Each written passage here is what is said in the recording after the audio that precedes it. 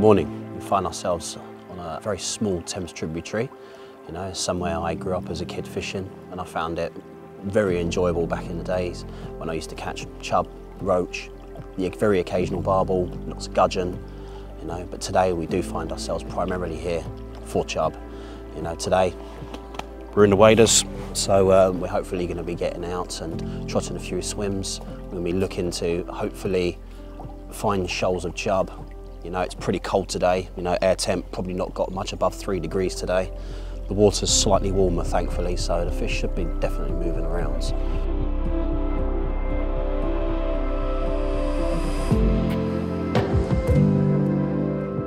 So to begin with, we headed up to an area that I know actually in this time of year does tend to hold quite a few fish, mainly due to the warm water that comes through, but also the topography of the river. By and large, it's pretty shallow, so you tend to find that the chub will invariably gravitate to those areas that are slightly deeper. Now, if you are searching for fish, things like snags, trees, or depressions in the riverbed, definitely places you want to be heading. Coupled with the fact that you've got the warm water coming out from the overflow, you know, it's just a perfect storm for a chub holding area, and catching a few chub is exactly what we did.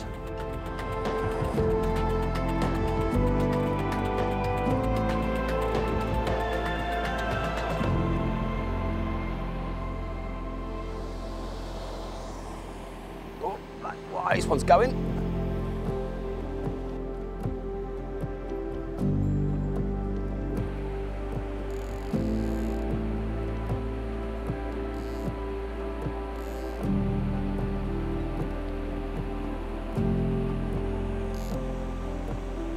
Good hard fighting chub in fantastic condition as well. Nice and plump on the chest. A little orange patch there, which quite a few of the chub actually here have.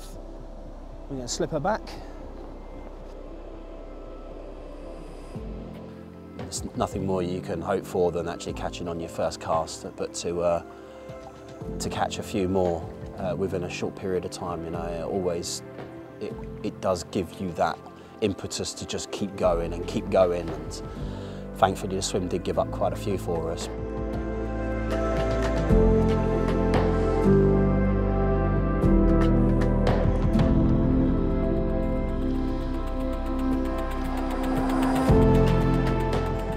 Get about another 2 or 3 feet further and then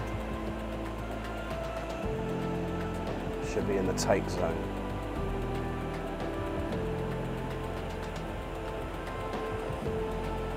Right. Any moment now. There we are. Oh, this one thinks it's a salmon.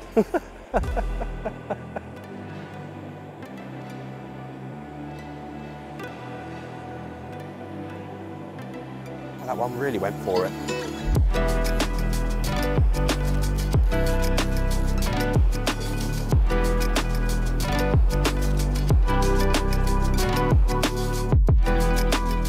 It's another lovely condition chub.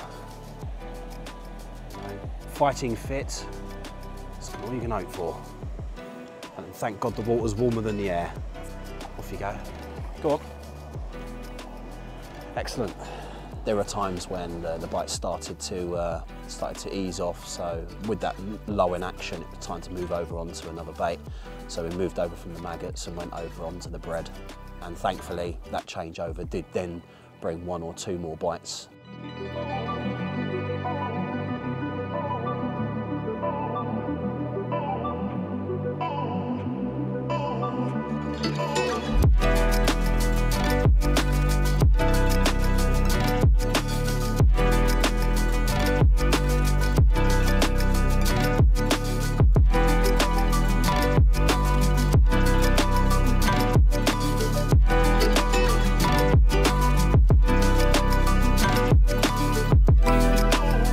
Unfortunately, which is quite odd for the swim as well, it did ease off, by which point we did then move downstream, but that natural holding area for big chub, you know, deep water, warm water as well, especially this time of year when your air temp is as low as it is, you do expect to look for a little advantages like that. And if you can find somewhere that is producing slightly warmer water, whether it be going through an urban area, you know, whether it's an outfall like that from the sewage works.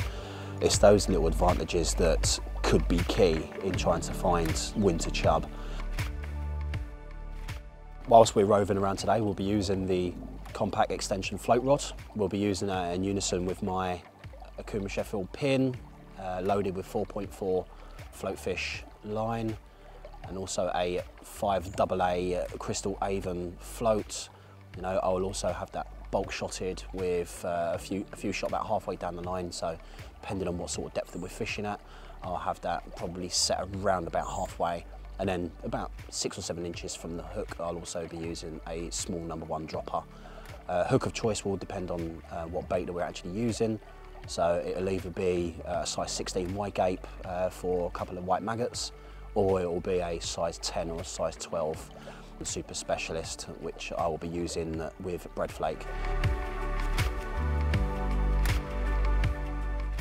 So leading on from what I was saying earlier about having to don the waders, well, there's a very good reason for that. Unfortunately, over the years, access has become even more difficult to this particular river. Also, where access was possible, where there wasn't any fencing, unfortunately now just been left to rack and ruin. You know, you've got Himalayan balsam everywhere, you've got briars, rose bushes everywhere, you've got loads and loads and loads of Japanese knotweed. You know, it just makes access very, very difficult in order to get to the river. So where you can get to it, putting on the waders just opens up so much more water for you. And there are other added benefits of that as well. You know, in terms of fish spotting can become much easier, but also when you're trotting as well, you have a lot more control over trots. And say, for example, if you come through a little set of bushes and you manage to get yourself to the river, you really only have that little area available in order for you to fish. Whereas again, in the waders, it just totally opens up everything. Get that rod tip down. That's a good chub. That is not bad. Haven't seen all of it yet, but it don't look like a bad fish. It's got a nice high back on it.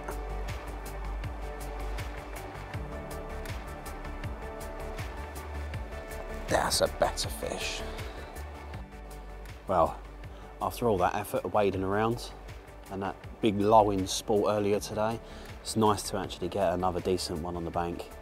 You know, this one's probably around about the 4 pound mark. Again, not massive, but for a river of this sort of size, that's not a bad fish at all.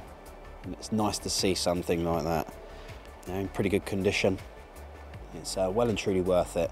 And again, waders open up this sort of sport. I think she's getting ready to kick, so I'm going to ease her into the river now and let her go. But it's a lovely fish, well worth the effort.